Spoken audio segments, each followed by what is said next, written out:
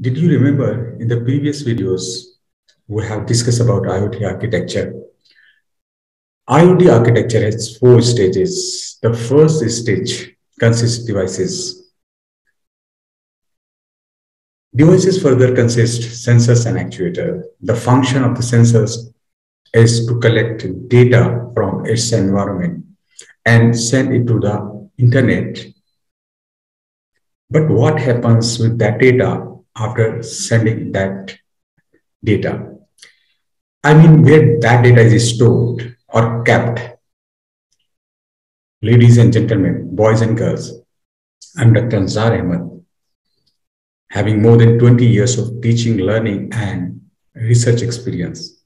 In this video, I'm going to share what is cloud and as a cloud, what we use in our Arduino projects so that finally you will be able to do your all Arduino based project. So what is cloud? Cloud is a place where your data is stored. You may ask the question, you can store your data in your hard disk or in USB or in pen drive.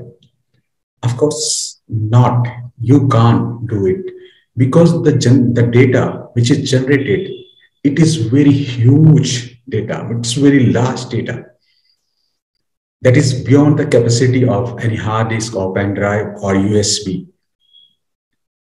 So in modern technology, we have a place where we can send that data, store there, analyze, access data, and that is called cloud. Cloud are paid services. They are operated by Google's, Amazon, Microsoft, Adobe. So when you are going to do any project in Arduino, then of course you are not going to pay so much money. Most of your system is almost free. Then why would you pay a lot of money? So what is the option you can choose? And the option is ThingSpeak. What is ThingSpeak? ThingSpeak is IoT platform where one can send sensor data to the cloud. Is it clear?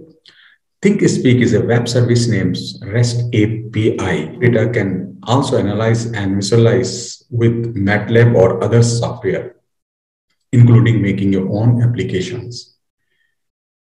The ThingSpeak service is operated by MathWorks. Soon we will see how it works.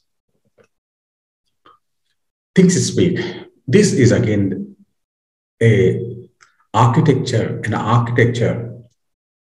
where things are connected. These are all sensor-enabled things. This is the temperature sensor. This is the luminous sensor, LDR sensor. This temperature sensor. This is a local display. This is LDA, and this is push button. These all data sent to the internet for further analysis, and accordingly, the data is analyzed, visualized, and action can be taken.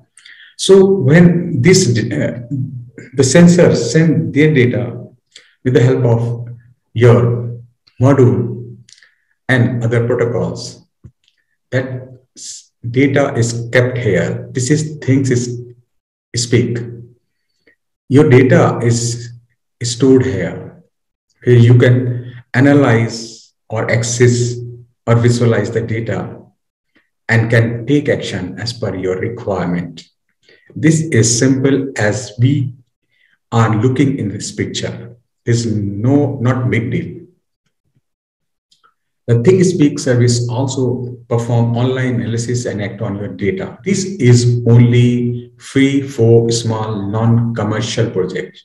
That is, you can do a small project or academic project on ThingSpeak. It works with Arduino, Raspberry Pi, and MATLAB, esp32 and esp32 boards. So how it works? What is ThingSpeak and how it works? We could see it. In the next video, we'll see how to install or how to work with Things speak. Emma signing out until we meet again.